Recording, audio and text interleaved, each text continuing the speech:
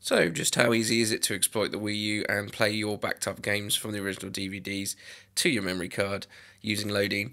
As it turns out, incredibly easy. let me demonstrate. So we just turn the Wii U on. Got a quick start option, of course. So we'll just go straight back to the menu.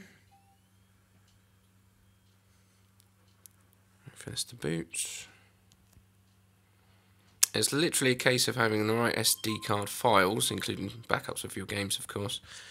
That's because of my VWii hard drive that's hooked up onto the TV there. Yeah, literally a case of having the right files and then knowing where to go on the web browser. So we'll go down here, crack on with the web browser. You can host your own site. Basically, it plays an exploited video file and immediately loads into the Homebrew loader or launcher, depending on what you want to call it. So you need to go into the address bar.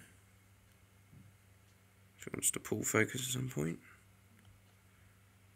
Anytime soon would be nice. There you go. You can host your own, but I'm personally just using a freeware one, thanks to someone over at GBA Temp. So it's WiiUBrew.com, that's the current working one.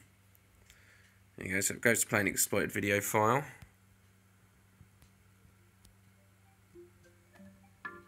There you go, so both screens display the same thing. Hit Loadiine, load it up. I've only got a couple of games on there, I've only got an 8 gig SD card, that's going to change soon obviously. And yeah, let's go for New Super Mario Brothers Wii U, why not? Wii U even.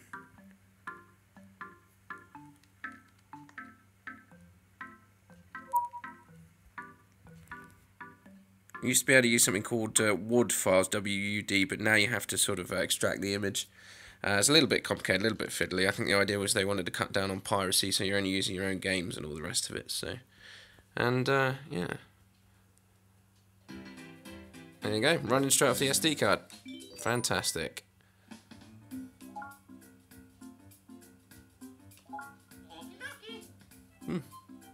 Trouble free.